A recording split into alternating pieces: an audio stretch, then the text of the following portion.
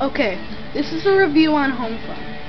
Homefront is a first-person shooter action game for the PS3. I personally really love this game. You start out, well, this is just a demo. You start out with Battle Commander and Ground and the defense one. Well, I'm doing Battle Commander. This one you basically have to kill more people than the other team. You can see the directions.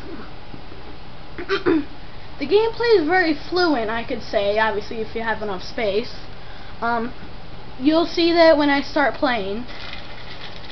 They're very great sounds, and the graphics, I really love the graphics. I mean, the graphics are just amazing. Every single detail shows up there.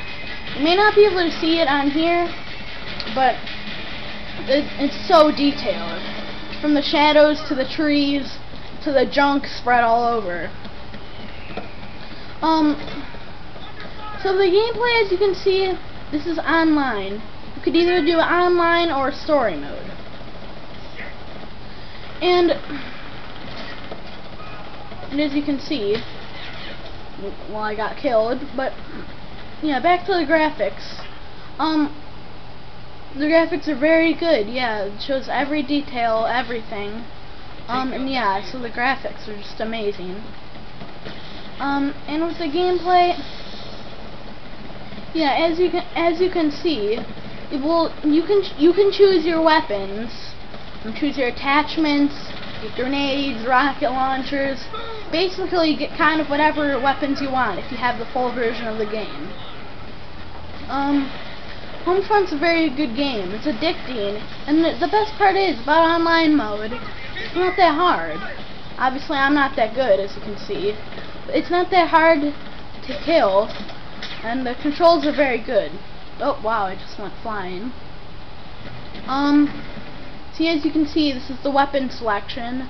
Also, if you get enough BP, which lets battle points, as you can see in the corner, right over here, then you can get new things. Like, for instance, I have 500 BP, so I could get the battle drone. As you can see, I'm using the battle drone. The battle drone, it's basically a car that can shoot enemies down. Now I didn't get in a good hiding spot. You have to get in a good hiding spot, or else enemies can still kill you because you're controlling the battle drone. Well, this game also takes place in the future, as you can see, since it's so trashed. There's another drone up there. There's also flying drones. There's also slots that you can put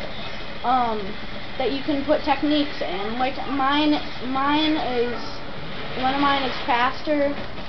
I can go faster, and I can aim faster. As you can see, I have my pistol out. Oh crap, I'm shooting my teammate. But yes, Homefront's a very good game. You can do pretty much whatever you want. You could signal enemies, you could go in tanks, you can go in cars, helicopters.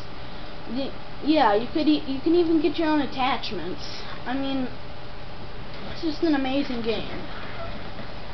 There are sometimes, one thing about online mode, there's sometimes people lag, obviously, because of their connection. Sometimes like that, it makes it so you can't really see that good. Sometimes it just doesn't register. But the controls are fairly good. If you want to sprint like me, then you hold down R3 in the direction you want to move. And then if you wanna reload, it's square. If you wanna shoot, it's R1. If you wanna look down your scope like this, it's L1. Throw a stun grenade, it's L2, and to throw a grenade, it's R2. And yes, and obviously to aim and everything, well, to steer the camera, it's the right analog stick.